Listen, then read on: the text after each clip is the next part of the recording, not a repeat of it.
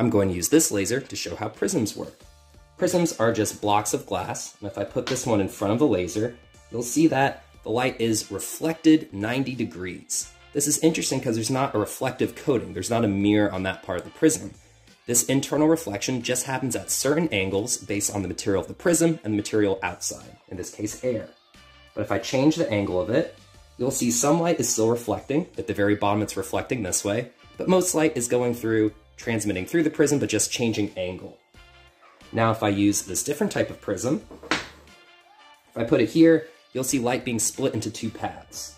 I can see a similar thing happening if I put it in this orientation, but if I put the prism this way, you see that internal reflection happening again. Light is coming in and reflecting this way. Prisms are used in all kinds of optical systems like medical devices or even binoculars. There are a couple of prisms inside of pairs of binoculars.